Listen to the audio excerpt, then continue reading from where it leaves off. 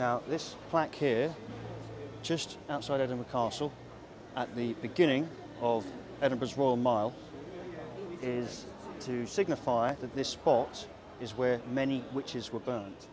Now, you see here the fountain, designed by John Duncan, is near the site of which many witches were burned. Now, instead of me going through all this, I'll quickly explain, because there's a lot of people that want to see the plaque. Especially during the time of James VI and I, many witches would be burnt at the stake publicly to make an example of them. However, something that many people don't mention is it wasn't necessarily just down to the belief of witchcraft, but it would be a suppression of what we call the old gods. And if you are pushing Protestant Christianity, or just Christianity in general, anyone who's doing anything outside of that realm is going to seem witchy, but that's almost an excuse, if you like. So when we hear of witchcraft, we can't always take people's word for it. It's a bit like the political prisoners in modern times.